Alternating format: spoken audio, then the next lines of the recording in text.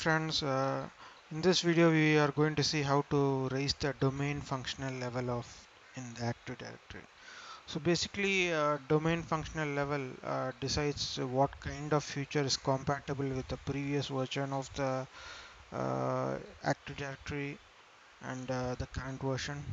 So by default, when you install Windows 2012 R2 Active Directory, it sets to Windows Server 2008 R2 as a default domain level.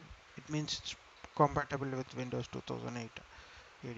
So once you migrated all your domain controllers to Windows Server 2012 R2 AD, you can upgrade the functional level to support new features that are available in Windows Server 2012 R2 AD. Okay. So to do that, click on Start, the plus down arrow, and click on Active Directory Users and Computers. Right click on the domain, contoso.com, right click on it, and you can see an option called Raise Domain Functional Level.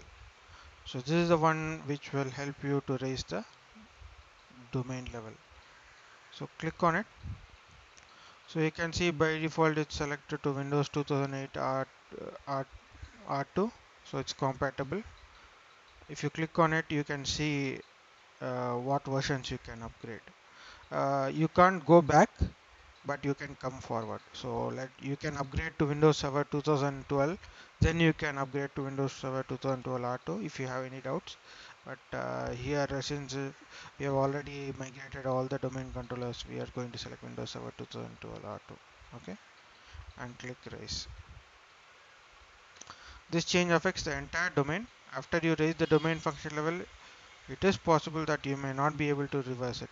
Okay, click OK. You will get a success message. The functional level was raised successfully. The new functional level will now replicate to each Active Directory domain controllers in the domain. So now this information will be replicated to other Active Directory, and if you right click now and see the domain functional level, it's Windows Server 2008 R2. This is how you raise the domain functional level. I hope this has been useful for you, and thank you for watching.